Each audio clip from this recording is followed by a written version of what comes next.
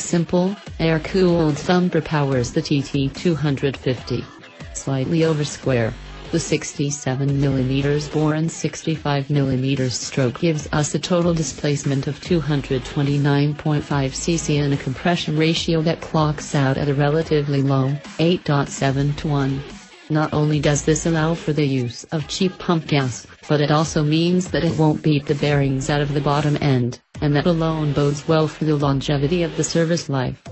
A tomato can meters the fuel for the simplest of induction control with a two-stage choke to help with cold starts, yet it still manages around 65 miles per gallon while meeting emission requirements.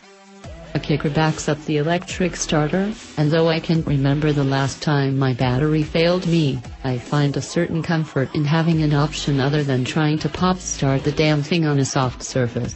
The engine cranks at a modest 13.5 pound-feet of torque at 5,500 revolutions per minute with 16.1 horsepower at 7,000 revolutions per minute.